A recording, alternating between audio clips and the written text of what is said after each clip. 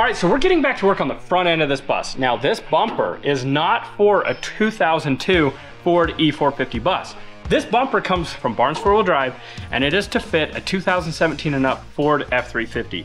But it fits really well, and we're pretty excited about it. It's a winch bumper, so we're gonna be mounting a Warren Industries winch behind it, and the only thing we're gonna have to do is once we put the 38-inch tires on this, we're gonna have to trim the ends and cap it. But that'll all happen later on. We do have to do some modification to the frame, and we've got to weld the brackets on instead of bolt them. But you know what? That's what happens when you do custom things. So we're gonna be showing you guys that. If you want to see the technical how-to side of things, head over to Onyx Off-Road's YouTube channel and check that out there. We've got Hillbilly finishing up the axles, and as soon as he gets that done and we get the bumper done, we'll be that much closer to having this finished. Okay, so me and Colt we've already done one set of ball joints on the passenger side. Now I'm working on doing the other set for the driver's side.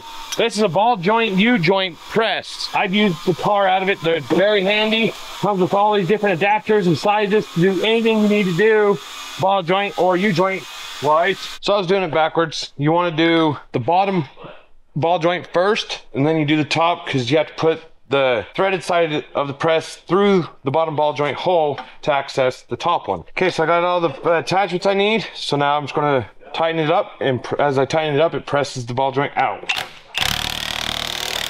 There's one. Now I access this one. Now you just reverse the process. You do top first, then bottom.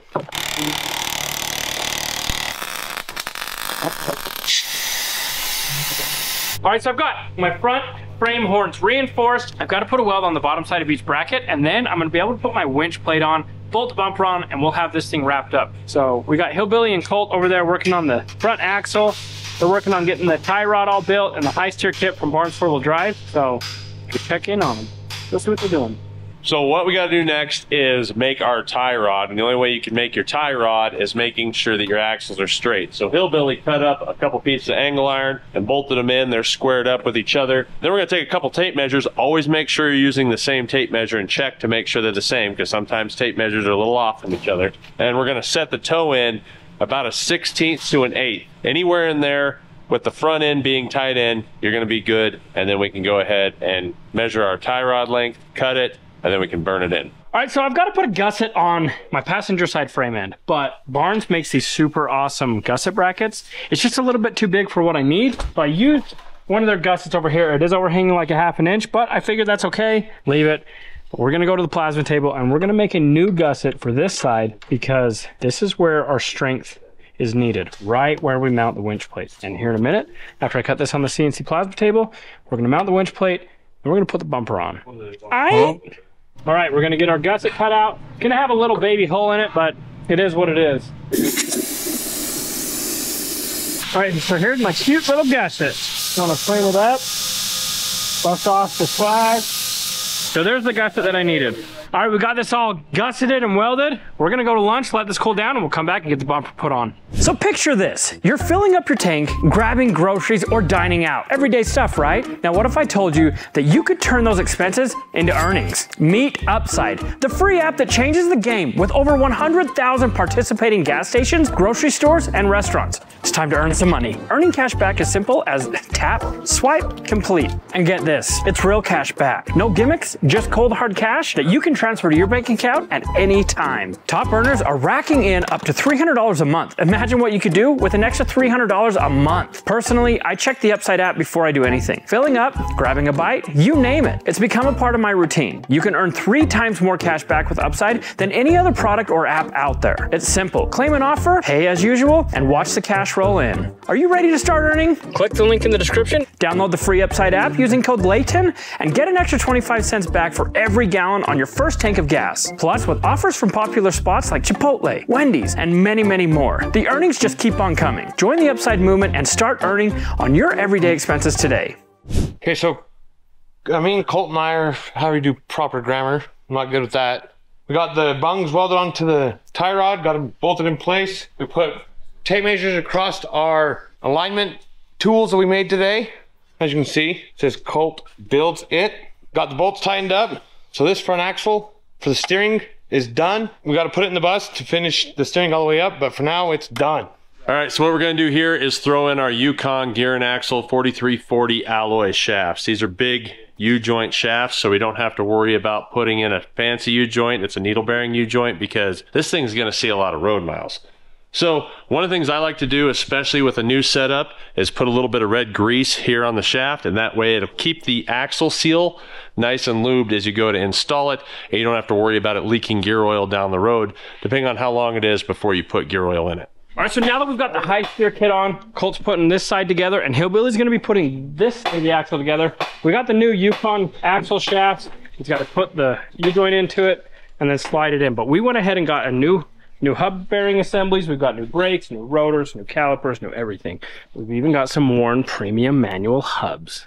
So this axle is literally gonna be brand new for the bus. So anyway, we're gonna work on that. I'm gonna finish up the front bumper on the bus, and hopefully that's it for the day, but who knows?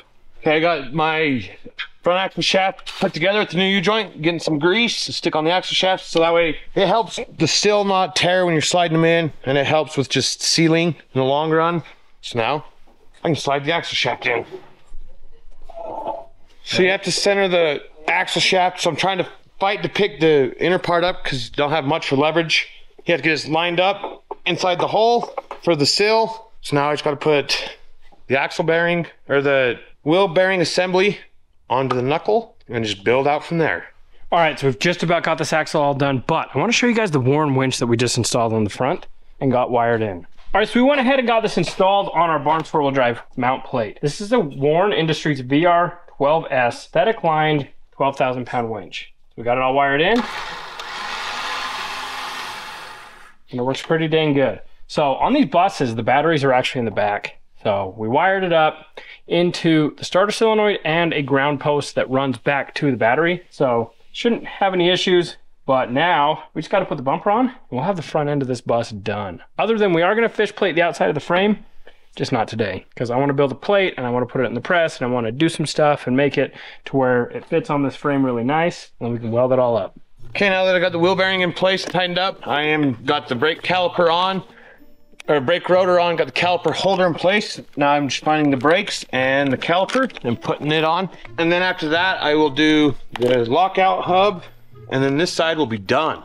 Okay, so I put the old caliper holder back on and then found the new caliper to put on there, but they send a new caliper holder with it. So now it will all be brand new. Getting the little clippy poos in place that holds the brake shoes in, which these are usually to do with the calipers separated from the mount. The last piece to the puzzle until we get the axle installed is driver caliper. Done. We're not sure if it's going to work, but we noticed that the bus does have ABS. These axles obviously came with ABS because they're newer. So we're going to go ahead and reinstall the ABS lines, and hopefully everything will mesh over to this earlier model truck, which also means I had to pull that dip cover back off and throw the tone ring in there, but we'll find out.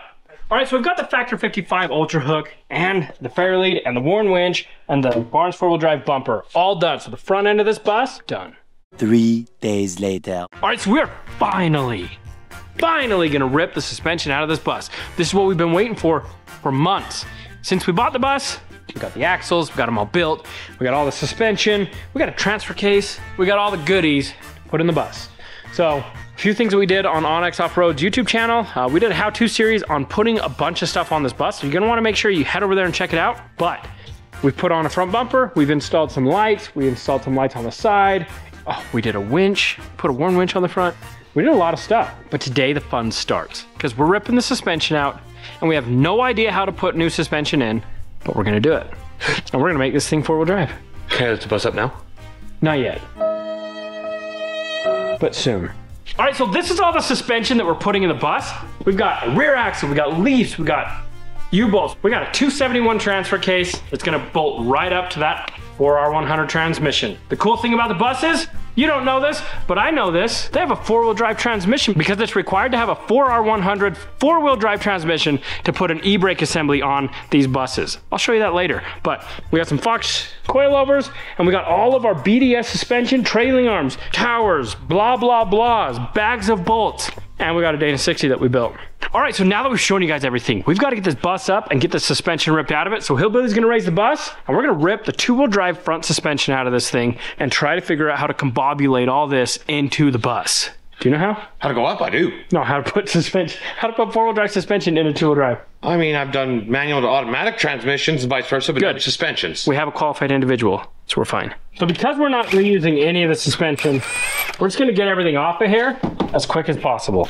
So we just need it out of the way so we can figure out what needs to be cut, what needs to be removed. I know we're gonna be removing all the brackets off the frame, so got quite a bit of work ahead of us. I don't know why we're saving these, but I'm just putting them back on to kind of keep things a little bit clean. We are gonna have to crack the brake line because it's getting switched. So we'll just bust that off, that out of the way, drop the sway bar, steering, and I can see right where that bracket's gonna go. Nice. Oh, that's my head. Okay, so I got the spring hold on place tab off the top, took off. I got the ABS unhooked, got brakes unhooked. So now I'm just go get the torch, bring it over here so that way we can just... Now I'm unbolting the shock. There's no unbolting this thing. All right, so we got the coil out. The shock actually broke. So these look like they're from 2002 and never been changed. So broke off.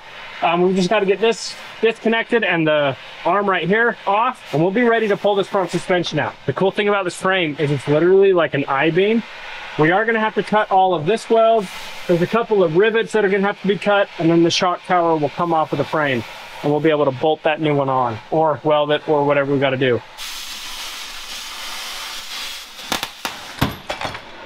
Okay, now that we got the front suspension all dropped out of it, the next step is to move to the rear axle and get the whole suspension of the rear axle pulled out and get the rear axle out of the way. Okay, I forgot a step. Before we move to the rear, got to unbolt 3 bolts on this side to drop this bracket out, and there's one on that other side, and it's for the radius arms. Okay, now we'll get the other side undone and move to the back. Okay, to get this rear axle to drop out, which we're about there, all we got left is this one shock bracket. We'll lower it down, unhook the leaf springs off the shackles right here. Once we get those bolts undone and pulled out, then we'll just raise the bus up, and we'll just pivot its way out of the shackles, and then we can wheel it outside. So I didn't show you guys the other side, but I got the leaf springs all unbolted on the other side from the shackles. I'm going to do it on this side. Once I get those 2 bolts pulled, we'll raise the bus up, and the rear axle should just kind of roll a little bit, but stay on the ground. Now, just the back bolt. Now I'll go raise the bus up. The axle should stay in place. Then we'll clean up the tools and clean up our messes and get ready to install it all. I have everything unhooked and everything's done properly. This axle should not come off the ground. It should just stay on the ground as the bus goes up. That's what I'm hoping for.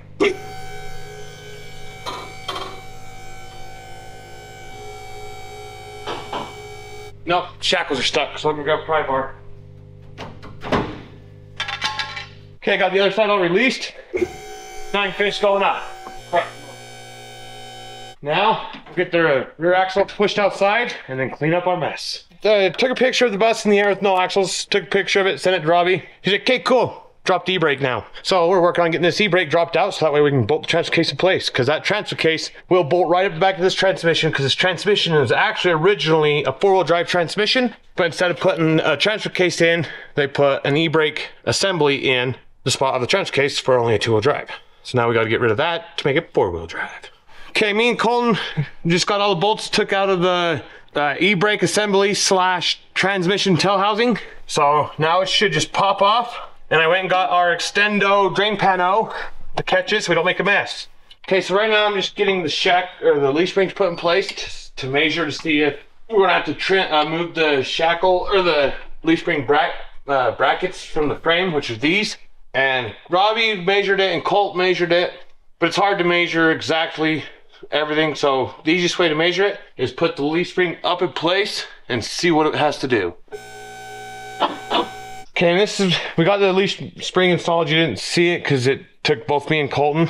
But this is why we have to cut the shackle brackets and move them, is because right here is the center of the axle. That lineup pin sits in the center of that axle on the spring perch. But guess what? We have to go forward about 6 inches. So probably going to cut this one, the front one, and move it forward to see if that will put this in the center like we need it, because the front one is the one that has to move. So I'll get a grinder, rivets grinded off, then we'll put a rope or a ratchet strap or something around the frame, around the leaf spring, so that way I'm not trying to hold it and figure out where this has to go.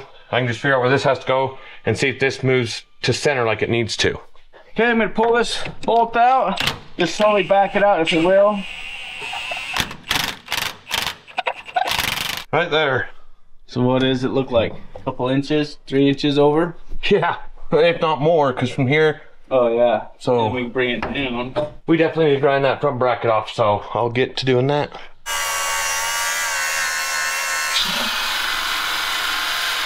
Okay, I got them all ground down.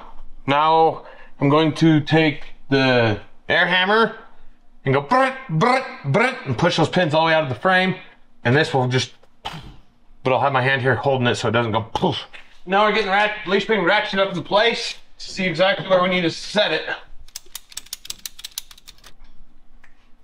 All right, so we're getting back to work on finishing up ripping out the suspension on the bus. So I'm gonna work on getting these spring pockets out. These are the factory spring pockets. We're gonna be changing these out with the BDS suspension ones. We're gonna be able to bolt this into the frame, and it's gonna go right in place of that right there. Anyway, we got a little bit of work to do, but we gotta get this stripped down before we can do it.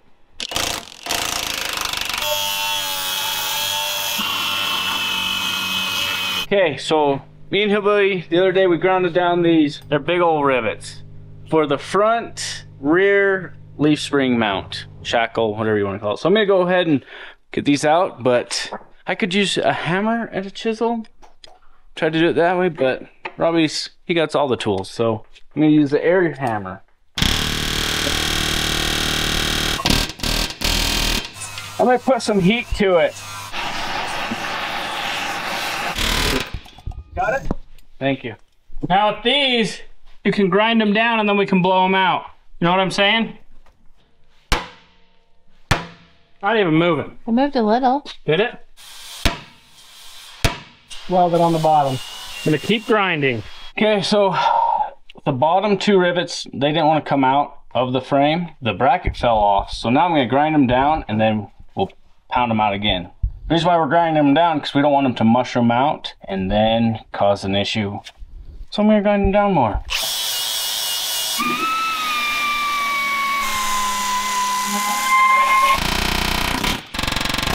Perfect.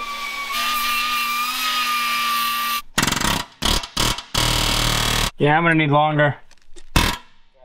It's nowhere near long enough. So I've got these bottoms popped out. I'm gonna start working this. I'll probably have to grind a little bit more to get that bottom off, and then we'll start working on all this stuff. But we're getting close. We've just about got this all stripped down to the point where we can start rebuilding it. I'm just gonna grind a little bit more to be safe.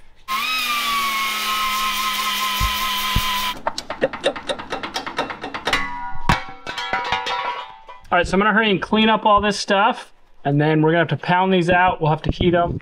I'll hurry and get this all ground up and prepped and show you where our new bracket's gonna go.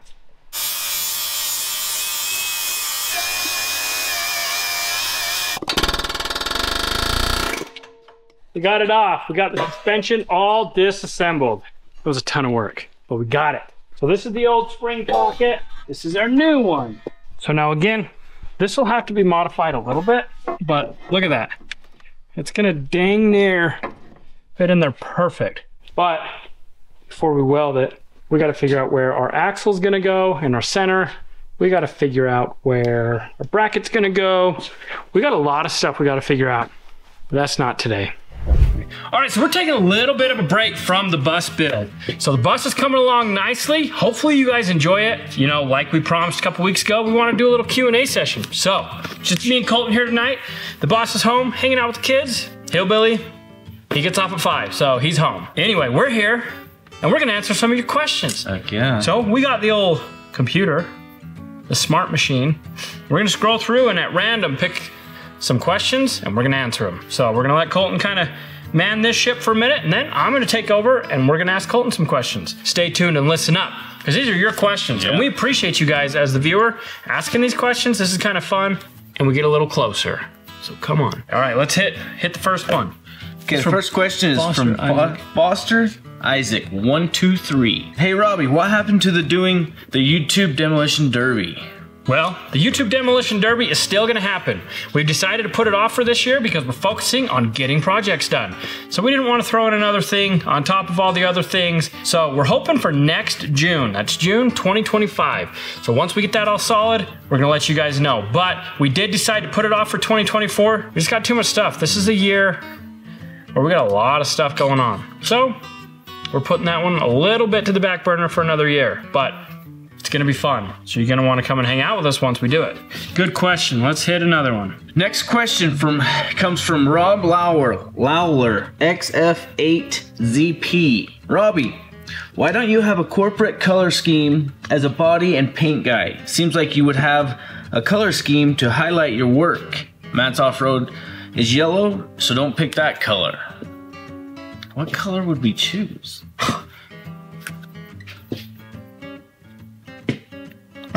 I'm not quite sure. All right, well, that's a good question, but in case you've been living under a rock, our color is blue. So everything we have is blue. We got blue on our logo. We got blue on my work shirt. Blue, black, and silver are our channel color scheme. So I love blue. Blue's That's what it is. So we're going with blue. Blue's the answer to that. Good question. Okay, next question would be, it comes from MSB Warned. It says, Robbie or Boss, how do I get registered for a chance for the Charger? I have a 2011 and a 2022. Would so love to get an original old school. So, we don't know exactly how, but we will go through a sweepstakes company. So it'll be a no purchase necessary, but we'll probably attach it to some form of, if you buy something off the merch site, you'll get extra entries, something like that. That way we can capture your information and we can give you the Charger. The Charger that's sitting right there. But like I said, it will be a no purchase necessary, but it will most likely be tied to something where you can get extra entries. So for the people that don't want to buy stuff, it's no big deal. It's gonna be a free giveaway with the chance to get more entries. So that's once we hit 1 million subscribers. So we're just about to 500,000. That is insane. We're at 425,000 subscribers. So if you're not subscribed, hit that button. Yeah, let's try to get to 450,000. Remember at the first of the year, we didn't hit 400. You guys came through. We had 20,000 subscribers in one day. So I know a lot of you out there, specifically 42% of you, you're not subscribed. But the 58% of you that are, thank you. And of the 42%, click that subscribe button, help us get to 450,000. Then we're gonna hit 500, and then we're gonna hit 6, then 7, then 8, then 9, and then we're gonna hit 1 million, and MSB warned, Miss Be Warned, you're gonna win yourself a Charger. Maybe. So tell all your friends, like and subscribe. Next question comes from @D3V1L Man. All right. Now this is a 4-part question. There is a question for the boss. The boss isn't here, but I can answer that question for her.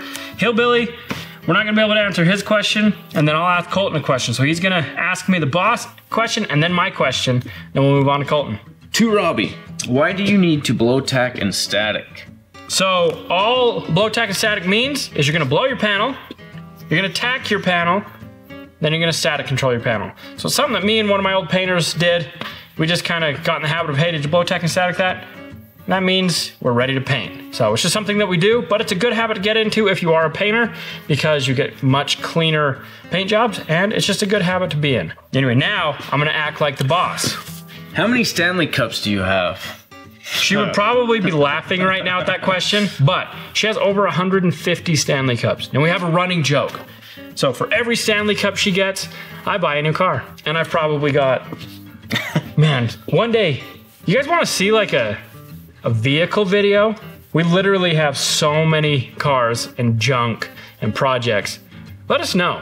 We have 3 different lots that we've got cars stored at. I've got a rat rod. You guys may not know that, but I have a 1931 Chevy 4-door sedan that I turned into a rat rod with Rat Rod magazine back in 2012. So it was super cool. I took it to St. Louis, Missouri, and I drove that sucker all the way to Louisville, Kentucky. No, I drove it from St. Louis, Missouri to Alexandria, Louisiana in the 2012 Rat Rod build-off. I didn't win, but it was still fun. And you had it in the music video in Vegas. Yeah, I had it in the Five Finger Death Punch music video with Steve Darnell. That was cool. So anyway, you guys don't even know about that car. It's sitting in Heber City. One of these days I'll show it to you guys if you want to see it. I also have a 72 Chevy short bed C10 that nobody knows about. That one's cool. I haven't seen all the cars, Yeah. but I seen a stack of titles the other day. I'm not joking. Yeah. A stack of titles, and I was just like, what? I got a real He problem. has a title problem. I have a title problem. And now we've got storage units and all sorts of dumb stuff. So, whatever. You know what? Let's just move on. Okay, this is Colton's turn. So, Colton, what Robbie Layton video is your favorite? Let me think about this. That's a tough one. They're all your favorite. Yeah, they're all my favorite. But actually, I don't even really have to think about it. Because the one that's probably my favorite, I'll bet I know what it is. the van. Oh, you like the van the most? The stinky van.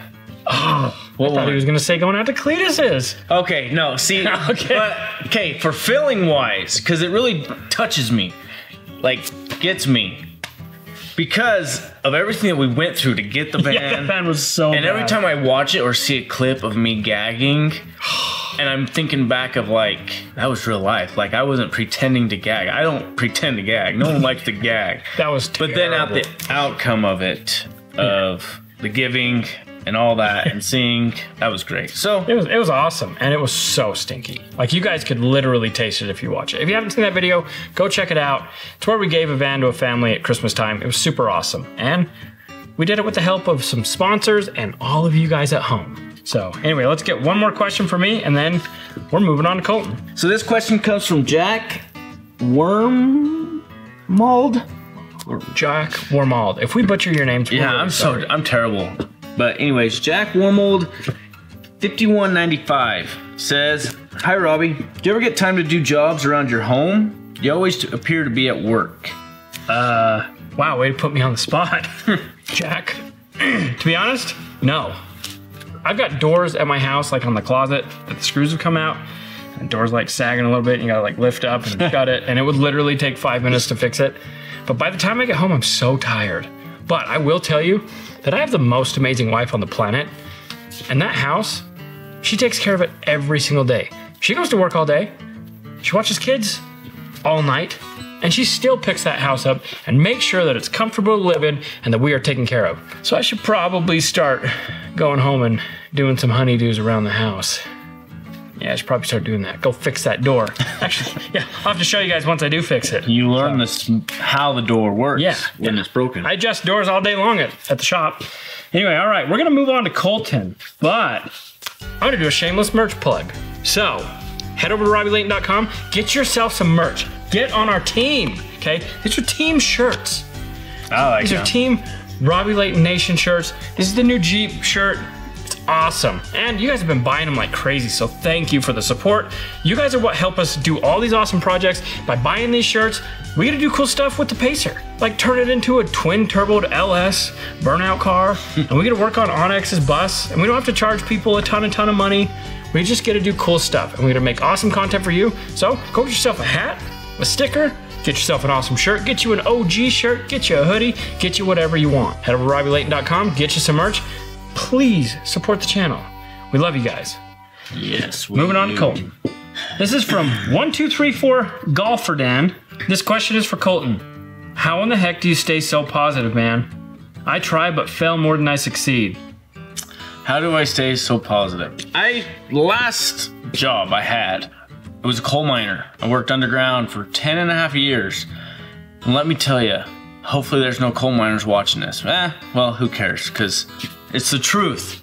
But everybody underground, I don't know if it just being in the dark all the time or just, I don't know what it was, but everyone's just was so negative about everything and loved to start rumors about we're gonna be losing our job. We didn't know if we're gonna have a job. We just went off, and I always told myself, I'm not gonna be the guy that's gonna be negative and just not positive about anything. Because I mean, you can choose how you wanna be, you know, your mood. Yes, even if you're upset and all that, you can just change your mood. It is rough sometimes, but I always just remember, you know, like just stay positive. I don't wanna be like all those guys I used to work around. And they always said that I was always positive. I think it was just 10 and a half years of working around people that just weren't thankful or positive. Drama-filled. Drama. And so I always try to just stay positive, keep a smile on my face, but I smile very easily, so. Oh, all right. Rem or Re. Question for Colton. Tell us more about your certification Robbie talked about in the Muddy Rescue. Your explanation of assessing the situation fully sounded just like a section out of the 2 former Navy SEALs book called Extreme Ownership. Phenomenal book, by the way. I think they're talking about you being MSHA certified. Okay, so it goes or rigging certified. It goes back to the coal mining. So every year you have to be it's called your annual refresher. So you go through every year and you do a 12-hour class of going through basically everything you do underground with it. And safety is a big thing. So on it's probably a 2-hour class of all that is all the rigging. They go over all the rigging of chains, shackles, clevises, binders, chain binders, straps, everything that you would use. Underground, we usually use the synthetic rope or chains, big chains. And so they talk to you about all the tip loading hooks, because there's been basically everything, how do I say this? Every accident that's happened with a chain or a hook or a strap or a rope or a cable, they go back, record everything, and then they go and teach you what could happen, what not to do, what to do. So they really want you to focus on how to use it right. And being safe. And the red zones are very important, because people will hook stuff up and then they be standing there, and I've seen things break, come back and whack people, and I always stood out of the way because you don't want to get hurt. I don't want to get hurt. You want to go home to your family. 10.5 years, I never got, knock on wood, but I never had an injury underground. And I was around so many injuries. I've seen a lot of injuries, but I always would watch, and I watched out for other people. But I kind of rambled on there. But yes, they make you do a class, a certified class of rigging for MSHA. MSHA is underground, OSHA is outside. So I had to do 10.5 years of classes once a year. So there's a lot of classes. So last and final question for Colton. It's for me, but I'm gonna flip it to Colton. This is David.Oliver5203. Says, are you related to Colton? What I'm gonna ask Colton. Colton, are you related to me? Yeah, we're blood. No, no, we're not. Yeah, we like. Yeah, no relation. I'm not related to anyone here. Nope. We're just friends. So we've been friends since we were kids. And I'm gonna tell you the truth. This man right here next to me used to bully me. No. Okay, he was gonna beat me up in 6th grade. Yeah, actually the other way around. He was gonna beat me up. No, in the hallway, but Colton was gonna beat me up, and I was gonna sue him. I was. Because that's what 6-year-olds say, or 6th graders say. But no, we go way back. We've been friends forever and ever, all through high school. I mean, in our adult lives, and it just so happened that our paths are able to cross in our professional lives. So it's been awesome. Now we're here, and now we're here with you, and we appreciate you guys. Oh yeah. So I'd like to take this second and thank Upside for sponsoring this video. Make sure you click that link in the description. Download their free app. I'll tell you what, I used that app while I was down at Disneyland. I saved like 47 cents a gallon off of gas. Oh yeah. Try it out for yourself. Click that link. All right, so we got a lot of stuff done. This bus is coming along nicely. This thing is gonna be so sweet for onX Off-Road. Stay safe out there. As always, we appreciate you. If you enjoyed this video, go check out this one.